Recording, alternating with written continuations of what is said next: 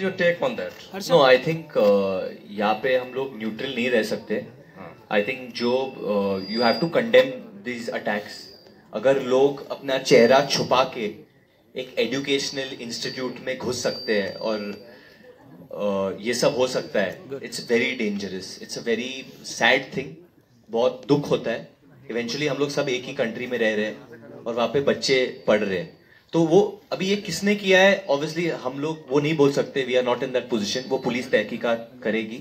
I want to as an Indian have full faith in our police, in our judiciary, and I just hope कि जिन्होंने भी ये किया है, ये घिनौनी हरकत की है, उन्हें सख्त से सख्त सजा मिले और बहुत जल्द से जल्द मिले.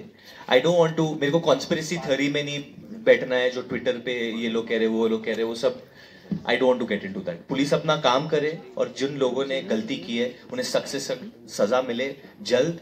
I hope the government is taking this issue seriously, क्योंकि ये सारे जो ट्रेंड है बहुत हम सबको ठेस पहुंचती है यार, कहीं ना कहीं. सबके बच्चे हैं, सब माँ बाप भी चाहते हैं कि सेफ रहे सब लोग. We eventually stability किसको नहीं चाहिए?